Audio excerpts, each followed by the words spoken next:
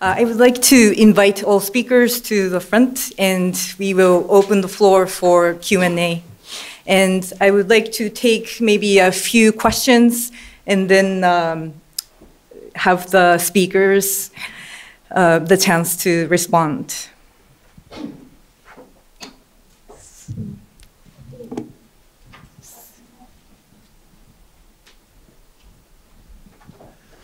Hello, my name is Pekka Reinikan and I'm representing the Finnish Red Cross. The first is probably more a comment, goes to Mr. Koenigs. The International Committee of the Red Cross has been working on this, as you said, quite a lot also. And one of the most disturbing outcomes of what the information has been gathered by the ICRC has been that in terms of absolute figures of attacks against healthcare, it's actually different actors from governments who are responsible for most of these attacks. A layman could probably assume that it's informal armed groups who are doing this, but instead it's actually government agencies, armies and security forces which are responsible for most of these attacks. This is probably an unfair question, but I mean, to think that it would be fair for organizations like the WHO maybe to put up a wall of shame which would list the governments who are actually engaged in these kinds of activities. Probably not, because they are your directors in a way, but anyway. The actual question is actually for Professor Kunde.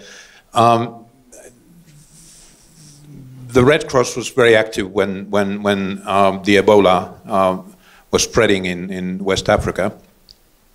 And my understanding is that our people are actually saying now that the virus itself, even if the epidemic is over in a sense, is probably going to be remaining endemic in West Africa, and we are going to be probably seeing another outbreak of one or the other kind in the future. Do you think that the West African countries are well prepared now for that eventuality? Do you want to take a few questions? I think we can take a few questions, please. Thank you. Yes, I can probably continue from my ex-colleague, and my name is Linda Karvinen. I work now for MSF. I'm the project manager in Finland. I want to also take up on a very interesting presentation on the dangers of healthcare workers. I think we agree with much of what you said, but I'd like to ask, how do you see that as relation to what was said? ICRC is doing this, MSF is analyzing its own data, and I think everybody agrees we need the data to understand better why this is happening. I'd maybe a question in the data that you have now. Have you already analyzed that? You said healthcare facilities, but were there differences of who were the providers? Because today we also have different healthcare providers. We have the ministry, we have NGOs, we have even private. So do you see any data or trends in this? And then you talked a lot about advocacy, which I agree, but I think advocating to the ones that agree with us is maybe not what we need to do. We need to talk to those who are responsible for those attacks. And that's governments, but that's also other armed groups. So how are you seeing that? Because you said you will talk to ministers of health, but maybe it's ministers of defense you should be talking to. Thank you. Okay, maybe one more question, please. Hi, I'm Christine from University of Denver.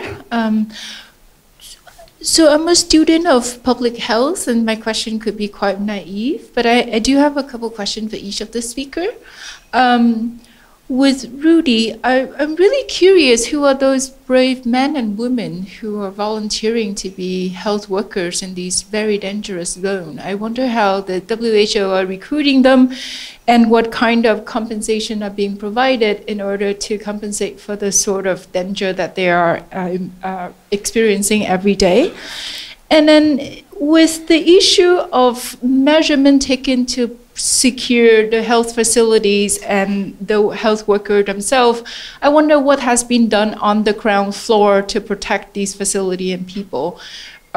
I'm thinking about security or some sort of protected residential area where they live, or it just kind of sparked to me that it seems like they need to be protected on the ground somehow, and whether or not there has been measure done to do so. With Jocelyn, I really enjoy your talk. I learned so much about this relationship between fertility and crisis. But I really wonder if it is indeed, if you're correct that there's this correlation between women who was born in the war zone ended up getting married earlier to kind of provide themselves with more resilience in their life. It seems like a difficult solution, right? How do you provide more education for women at the time of war? I wonder if you have been thinking further into potential policies that could potentially be feasible in the time of a crisis or in a crisis country as such. It seems to be a difficult scenario to deal with.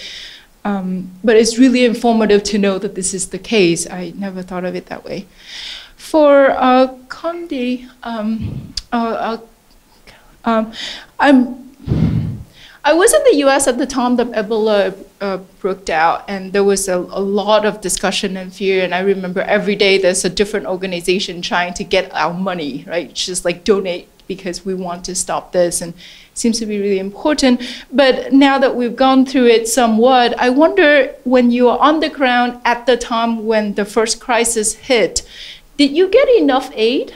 Financial aid, financial support, technical assistance. On the ground, what did happen? Because we're living far away and we feel like the only thing we could really do is to provide financial support, but I wonder that you get enough at the time you really need it. And then I have a final question for you. At the time of the crisis, when the first crisis hit and you're at the peak of it, what are some of the most challenging factors that contributing to the crisis at the time? Like if you were just to name 1, 2, or 3, what was the most difficult thing that you had to deal with in that kind of emergency situation? So, thank you. Thank you. So perhaps, Rudy, could you start? All right. Well, thank you very much. Thank you for the questions. To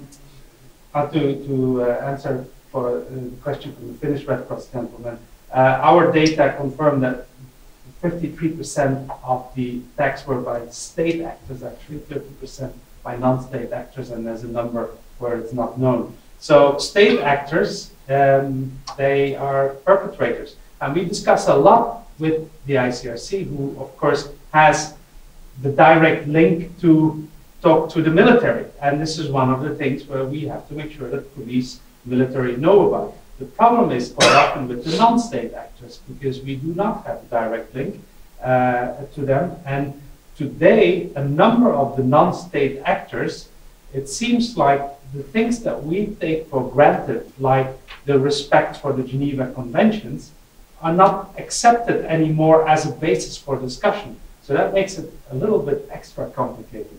But these are the data that we have. Should we do name and shame? Of course, it's very difficult for a member state organization like the World Health Organization to do name and shame. But Margaret Chan is not beyond that. We have a lot of faith in her. She will probably not name a president or a minister by name, but she's actually quite vocal. And I can assure you on, for example, the Bahrain case, she was quite vocal with the minister. So, but these are quiet things, and since you're from the Red Cross, you know that quiet diplomacy does work. Not all the time, but it makes progress. So yes, we are involved in that also.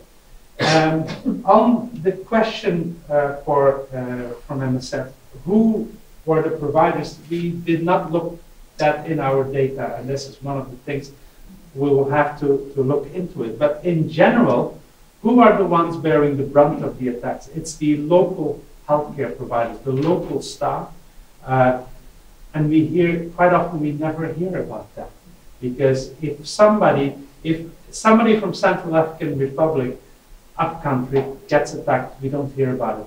When somebody from an MSF hospital gets attacked, we do hear about it. Now that's a good thing, we should hear about it. But we would like to extend that. We should also hear about the local doctors in Yemen or in Libya that get attacked.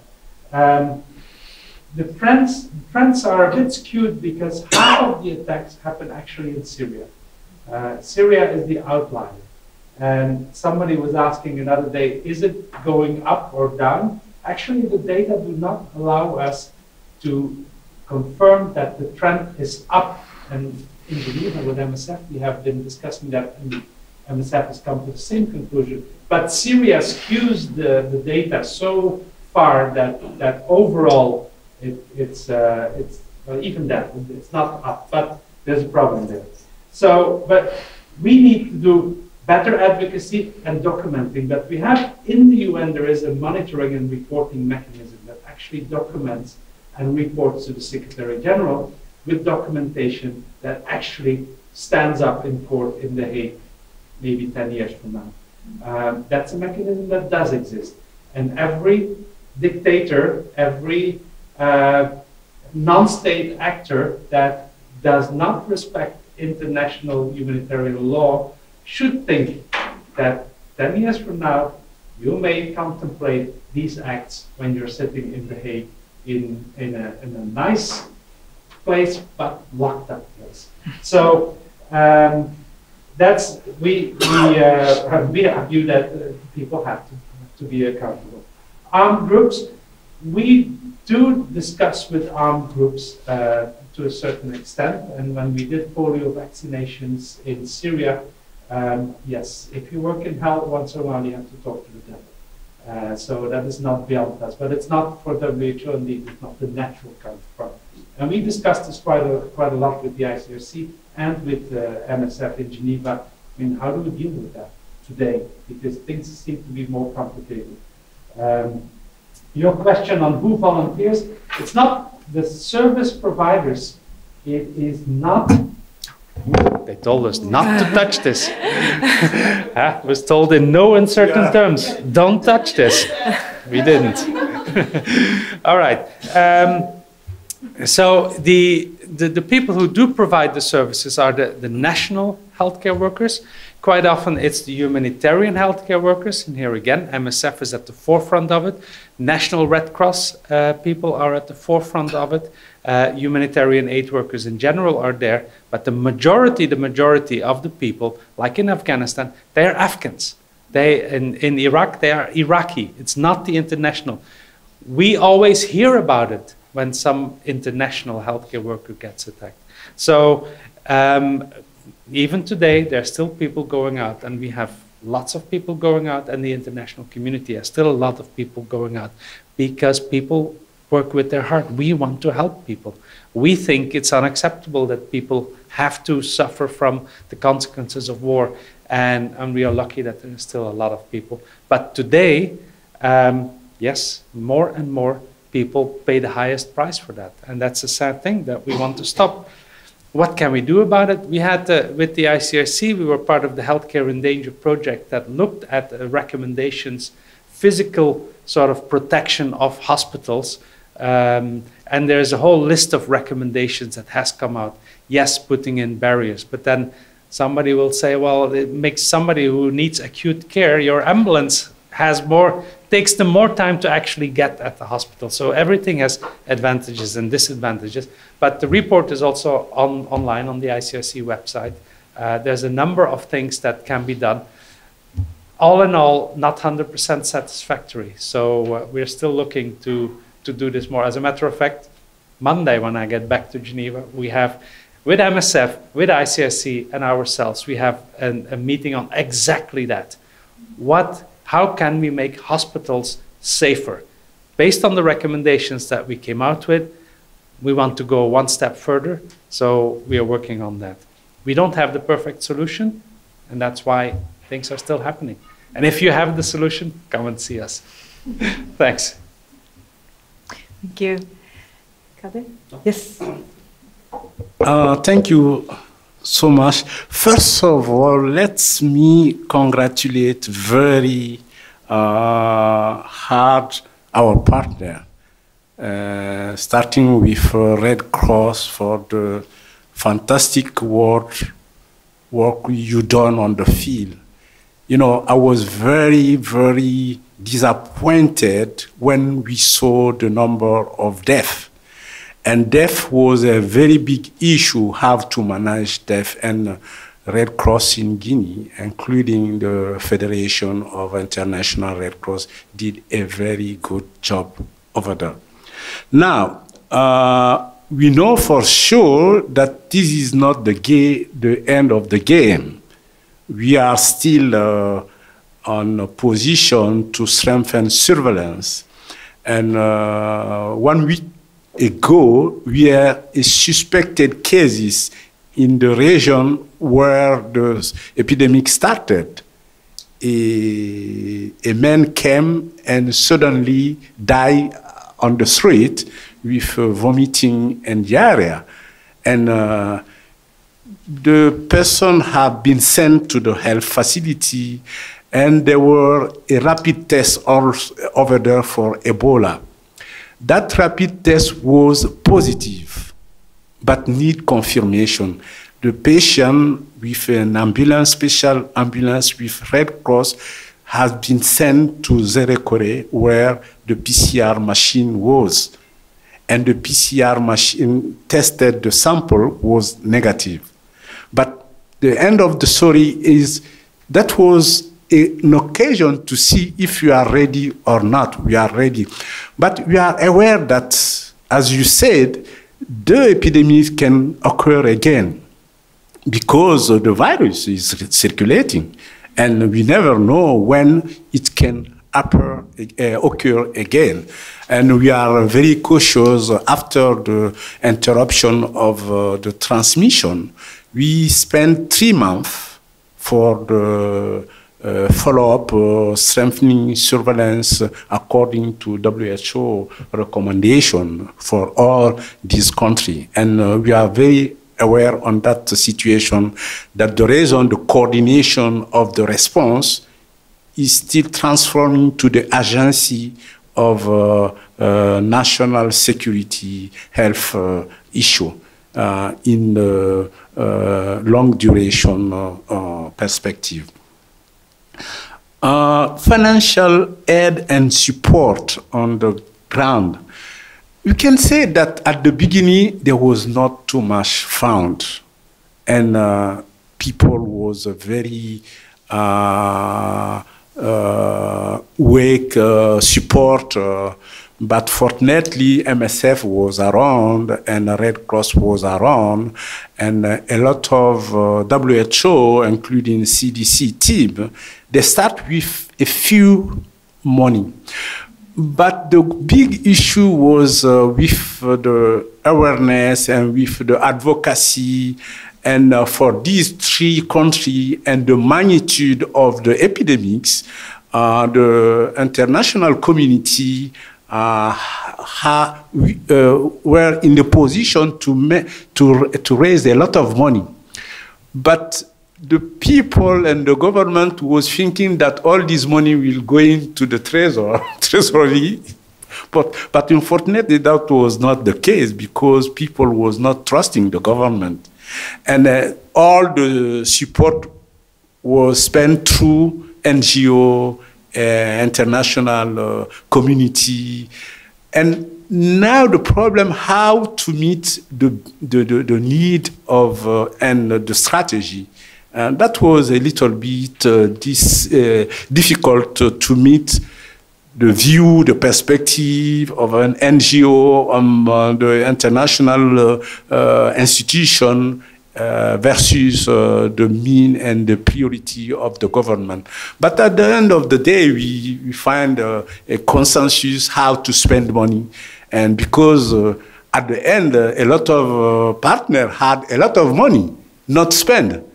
And they was pushing to spend money. And you know how that can be also.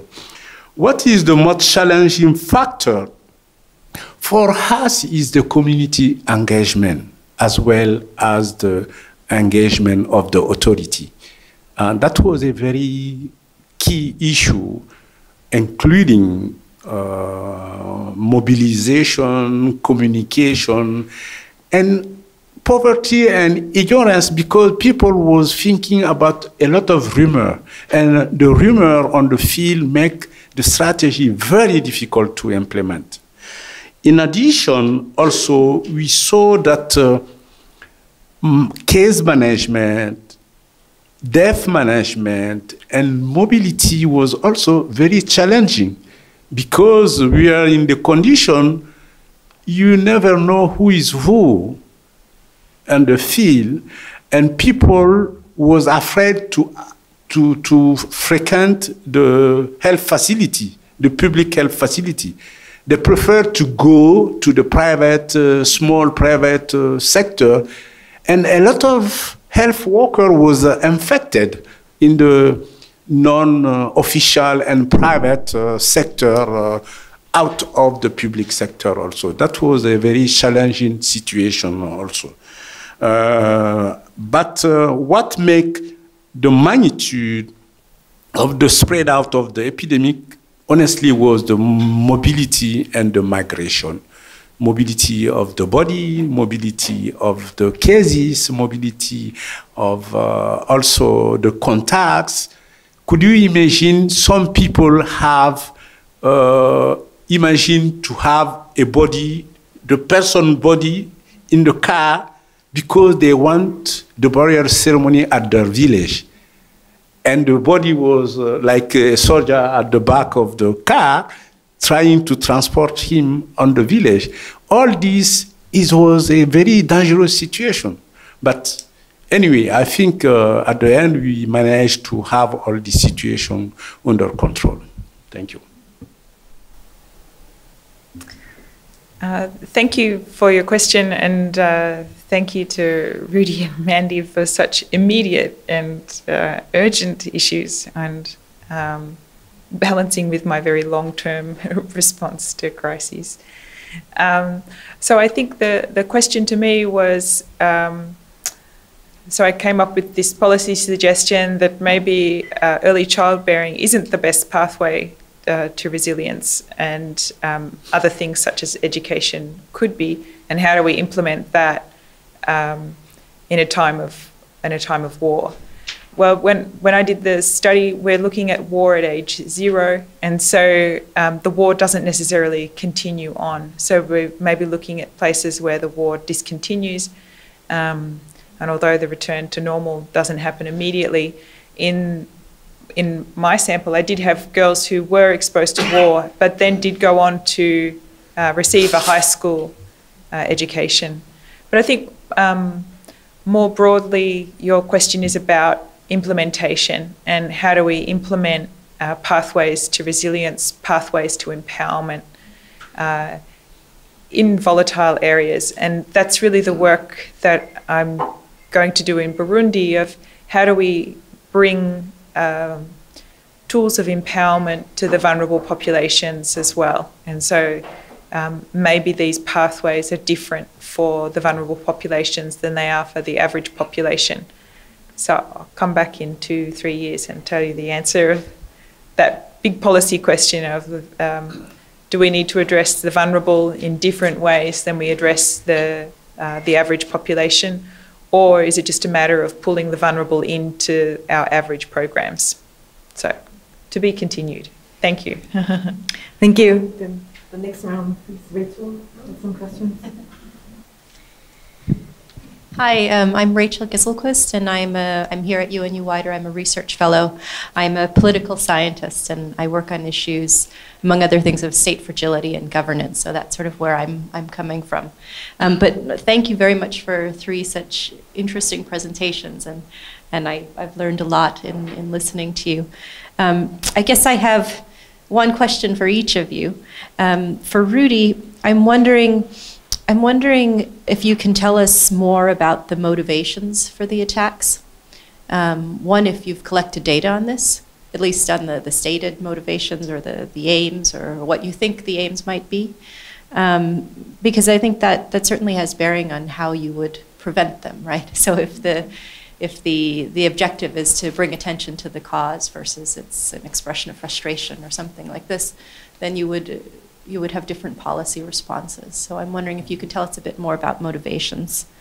And I guess related to that, you mentioned that you're looking at attacks in countries in conflict, and you find these attacks on healthcare workers in 19 or 17 countries.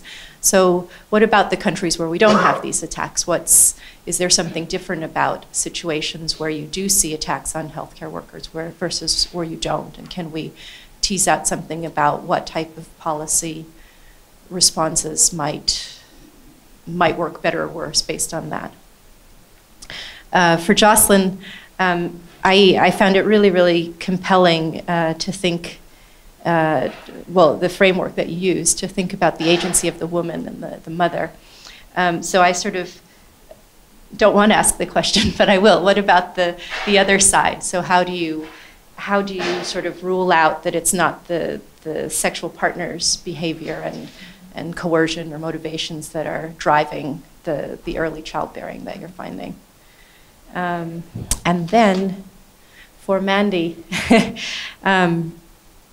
I wanted to, in a way it ties in with my question to Rudy, and I think one of the things that's very striking about the Ebola response, and it certainly comes out in your comments about the Ebola response in Guinea, is the community distrust of healthcare workers, including attacks on healthcare workers. And I wonder, how do you address this, and how do you think about addressing this over the long term in terms of thinking about future healthcare crises?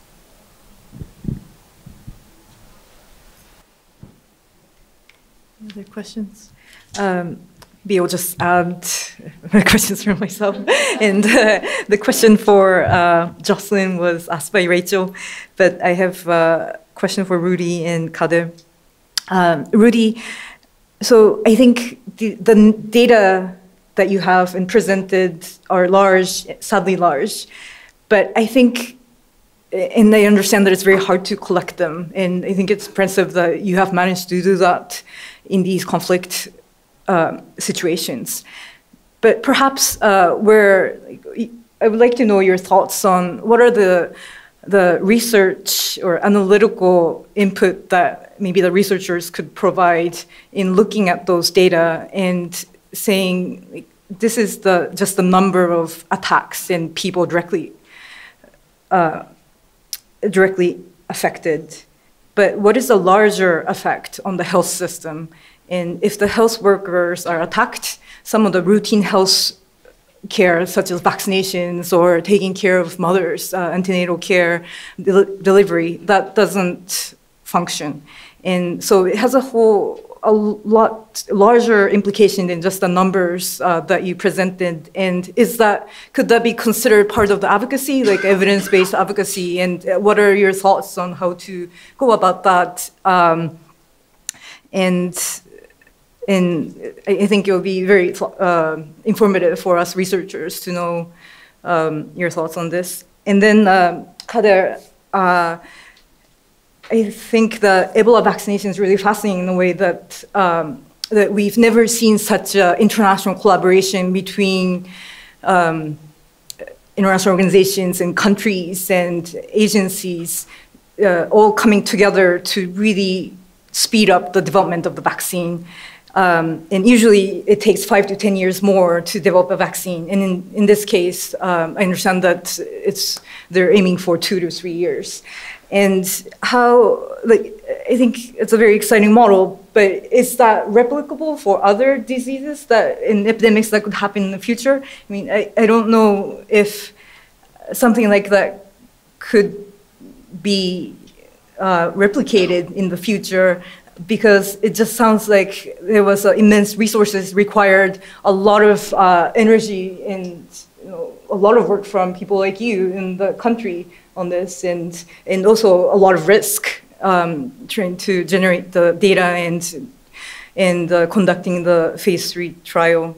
So I would like to know your thoughts on this. Thank you. Yes. Please. Give it a go. Thanks. Thanks, Rachel, for that question. The motivation. At the moment, what we collect is it intentional or it's not intentional? That's what we collect, and that's what we have data on. We would like to know, well, why do people attack healthcare workers and healthcare facilities? And I have my own theory about that. Because today, the provision of healthcare through the international community is actually fairly effective. It's a good thing. It helps people. It gives people hope. It reassures people. So it is something that belligerents take into account. Can we take that away? The fact that MSF comes in and brings hope to people and provides effective healthcare services. We think that's one effect. The demoralizing effect on taking out hospitals, or the only place where people can go when they need an operation, it's actually a weapon of war. Not an allowed weapon of war, but that's the theory. And I think when you were looking for research questions, that's one good research. Why do people do this? So we have some theories about that. What about the countries where there are no attacks? Well, most of the attacks, they happen in a fairly limited number of countries, and it's the usual suspects. It's Syria, it's Iraq, it's Afghanistan, it's Central African Republic, it's South Sudan. These represent most of the attacks. There's also countries where it went to zero. Colombia was one of that. And in Colombia, as you know, there's a peace process going on. People talk to each other. They have in Colombia a project with the Red Cross for many years on the La Misión Médica, where they use negotiation and a specific sign to ensure that people who are in the medical mission are known and respected. Now, it's a bit of an unusual case, but it did seem to work in Colombia. And today, we didn't, last year, we didn't see any attacks reported. So maybe we have to look at it, but it's a limited number of countries where these things happen in conflict. On what else should we investigate? Well, what we would like to demonstrate at some point is, can we attribute deaths to an attack on healthcare workers? And that data, we have, again, our ideas, but we have never documented with data that hospital so-and-so was taken out, and as a direct result, so many children died because no C-sections available. If you take out a kidney dialysis center, people who depend on that, they die. I mean, there's no three ways about it. Now, usually it's much more complicated than that. But if the only healthcare center that provides, let's say, tertiary care, like in Kunduz, is taken out, we think that we can see a measurable effect, but we have never measured that. Mm-hmm. So that's a good research question. And maybe we have to take that up with UN-WIDER. What else can we do? What are coping mechanisms? What are coping mechanisms of the healthcare system, and what are coping mechanisms of people? Because people have their ways of dealing with these questions. Now, if we want to make recommendations that make sense, then it would be good for us to study what are the mechanisms that work, what are the mechanisms that do not work, and we know from Jocelyn that it's not what you think it is. It's not always what, if you go and study, it's not always clear cut. So we may have to investigate this more in detail and then come up with recommendations that, well, improve the lives of people, or at least help them to survive better. Because after all, if we are unable to make a real difference in the real lives of real people, then for us it doesn't make sense. We really have to make sure that we put the victims of these attacks at the forefront, and our role is to make sure that we provide better healthcare, and that's why we have to be all in this. Thanks. Thank you. Yes, come. Okay, the first question is how we address the problem with health worker. For us, the issue was not only the health worker, and you know, if you are taking care of having a good case management, it's not only a problem of healthcare. We saw a lot of involvement of the voluntary from Red Cross. They are working very hard in front line.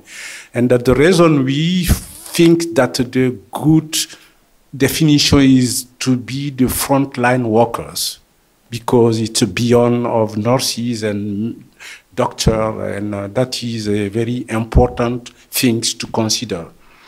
How we address that?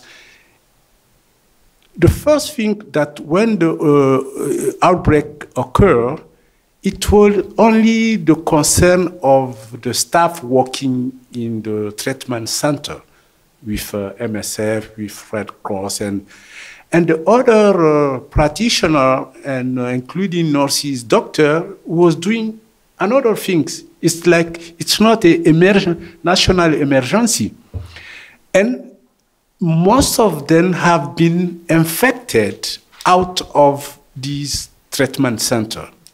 Why? Because in that context, people didn't take care of the basic things to protect themselves. The first thing, how to wash their hand with soap or with chlorine. And we started developing the IPC, infection prevention control, everywhere. And to sensitize people, this is a very serious thing. You are taking care of all the patients. We never know who is who, and you are treating this patient. You need to protect yourself. And the concern with these workers, say there is no clean water at the hospital.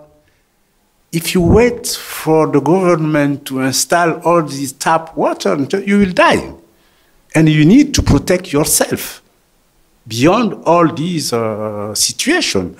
And people gradually understood that is a very critical and crucial things, and they need to protect themselves.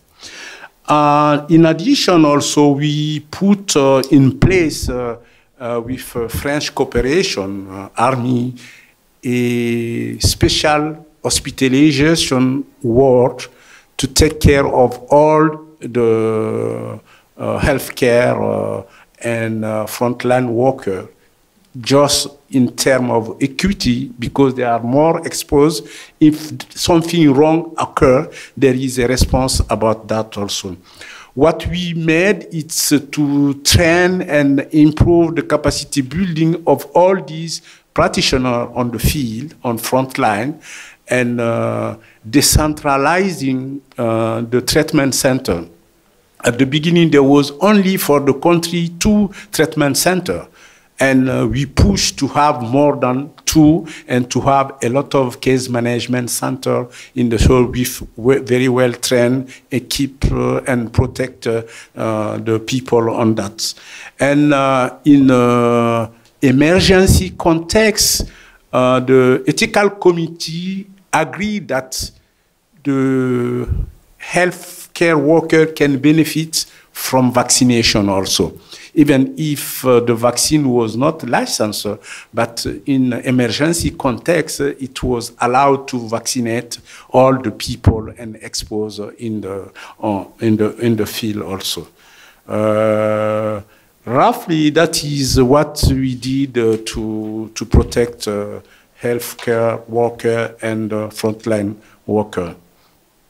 Coming to Yoko, comment and question, you are right. I was involved when I was in WHO in Geneva to develop a meningococcal A conjugate vaccine, because that was the strain spreadly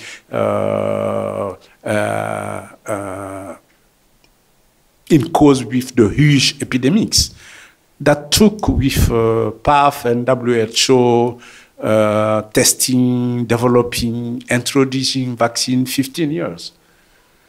That's longer, but we had an experience saying, okay, we can make affordable vaccine that can be introduced in sub-Saharan Africa.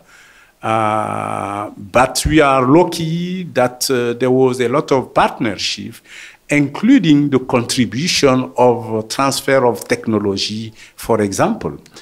But I think if for Ebola, we are lucky that within the coordination of the leadership of WHO, we had such kind of meeting, putting people together and discussing how are we going to deal. I couldn't say that was not some problem because there was a lot of competition. What we saw is there was not a lot of multicentric consideration, having the same protocol in some country and having a combination of drug also. That was a very difficult thing to manage. But at the end of the day, we can say that there was a very strong collaboration among all the partners, including clinical trial designer, including also the ATCs, the regulator, including also manufacturers, so willing to contribute and to see the way we can manufacture a vaccine. And also regulator, we saw MIA in Europe and FDA people willing to really support country. And there was a political issue also. We held in Conakry a big meeting how to make vaccine, Ebola vaccine and all these emergency vaccine available and affordable for African countries. That was a very interesting meeting also to make awareness and advocacy toward a good vaccine and to be used in Africa context. Now, I think we, for Ebola vaccine, we were lucky also because when Ebola started in Yambuku and Kikwit also, there was a non-human primate study run and we get a lot of data. And some vaccine was advanced at human stage of vaccine, but there was not political commitment, and they say you can stop here because there was a lot of issue of bioterrorism and also biosecurity. But when the epidemic occurred, there was already some data, and we build on that to save some time and to make shortcut and to have a vaccine ready. And also, I think during this partnership and the regulator involvement, they saw a way not to jeopardize the process of the developing vaccine, but to conduct the phase 1 or phase 2 in parallel. That make a shortcut to develop vaccine also. Because if you have a phase 1, you need just to test the vaccine in a couple of volunteers, and phase 2, you can move to 100, 200, and 500. And the way to make that kind of option, make a shortcut of them. But when people went through phase 1, phase 2, finally, it was difficult to test the vaccine in phase 3 during the epidemics. And because Guinea was one of the last countries to interrupt the vaccine, the epidemic, that's the reason we could be able to test the vaccine during the epidemic. Roughly, that is the chance. But I think we learned a lot. For example, for Zika vaccine, I think it's very well developed and advanced. And we had also some vaccine in the pipeline beyond the hemorrhagic fever vaccine. But there is some other vaccine that can impact the development on licensure of vaccine. We can say also a country like Guinea, we were very open to test vaccine because it was not easy task to test vaccine because in Geneva, people in our delegation say, Guinea don't want to be guinea pig for this vaccine. You see, it's not, at every step, it was a very crucial step and to see how to deal with all this business. But at the end of the day, I think we can be able to test vaccine by chance, by consensus, by comprehension, by awareness, by advocacy, and to put money on the basket also. Because for Guinea, for example, we had a strong partnership between Norway, between WHO, MSF, Canada, Wellcome Trust. You see, such kind of things push together and to get a strong vaccine. Maybe we are lucky also to have a kind of opportunity to test such a number of vaccine and partner. Thank you.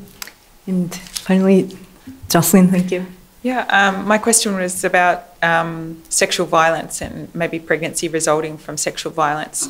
So on the analytic level, I got rid of that issue just by making it a life course study. So it was only exposure to war at age 0, and then we control for exposure at age 3 and at age 7.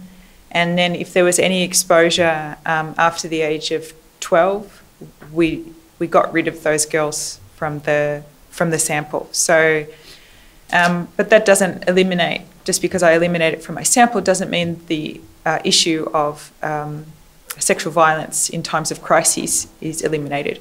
So this is actually one of the projects that I'm pursuing at the moment with Pathfinder and going into refugee camps in Burundi and DRC and seeing whether or not women are using, see if there's an elevated fertility rate in the camps and if this is a result of building resilience or by sexual violence.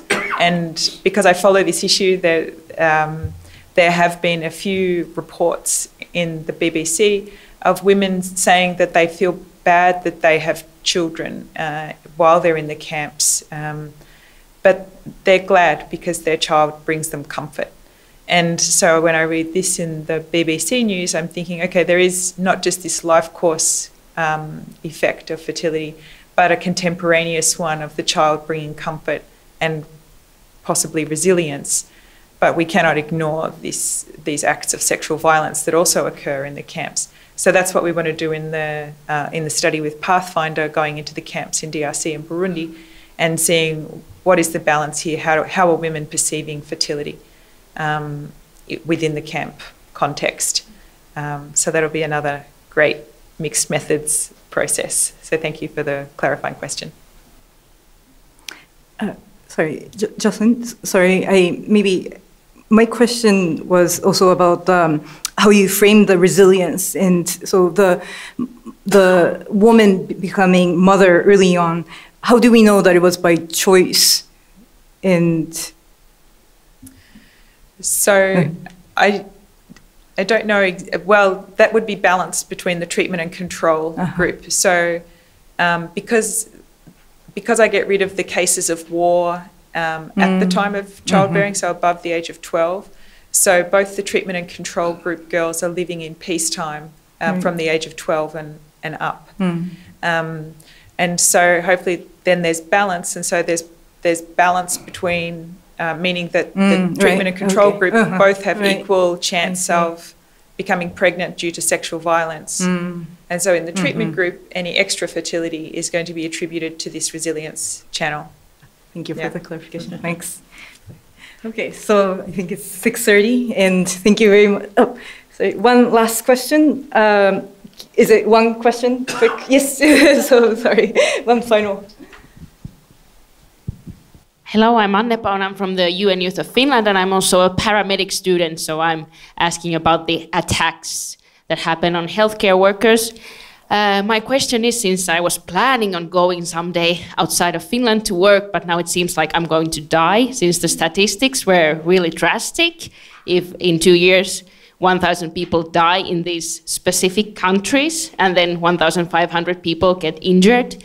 And you were talking about the 5 A's and the T-shirts, and I can take one if it helps, and go to talk to the health minister of Finland if it helps. But I was asking, what are you doing currently in order to seriously help the ones who are there? Is there some things done to make them be more safe? Because the 5 A's don't help when somebody shots you to the head or something else. Is there something done already to help them? Right. Well, first of all, if you feel like going out and help people in a humanitarian mission, you are probably still today safer than driving a car in, let's say, in Thailand, where lots of people go, or driving a motorcycle in Thailand. That is really dangerous.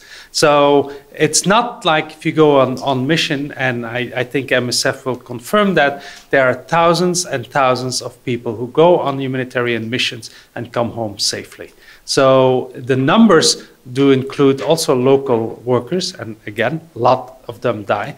But the demographer will say 1,000 people is not so much in the global scheme of things. I'm not trying to belittle, but we should not have the idea that nowadays, if you go on a mission with the Red Cross or with MSF or with the UN, that you have a 70% chance of dying. Not true, okay? So it's really safe. My son is in Gambia right now as we speak. I did not prevent him from going to Gambia. Now you can say that maybe that's not a at-risk country, although there's elections in December. It will be a very tricky country. So what do people do? Well, people take safety measures and people evacuate when they think it is too dangerous, still today. And we have this, what we call program criticality analysis. We have that in WHO and the UN. All agencies have that internally. So people do look at it. Is it too dangerous to go? If it's too dangerous, we don't go. What are the measures we can take? And there's different measures. It's not wearing a flak jacket. Usually it's about talking to all parties to the conflict and making sure that you're known. And the attacks that we see, especially on humanitarian aid workers, is there's a failure in that system. If today a Red Cross worker is attacked, usually, I've worked for the Red Cross for 17 years, so there is always a discussion going on. We are working here, this is what we do, we hope you appreciate that, and please keep our people safe. I know that MSF is doing also like that, so everybody does that. So there's lots of things that are being done. But I really want to make sure that you don't walk away here that if you go on a humanitarian mission, it's a suicide mission. No, that is not true. But if you want to go and drive a motorcycle in Thailand, come and see me, because that is really dangerous. Thank you. Well, it's good that we took that last question. And thank you all for being here, and special thanks to the 3 speakers.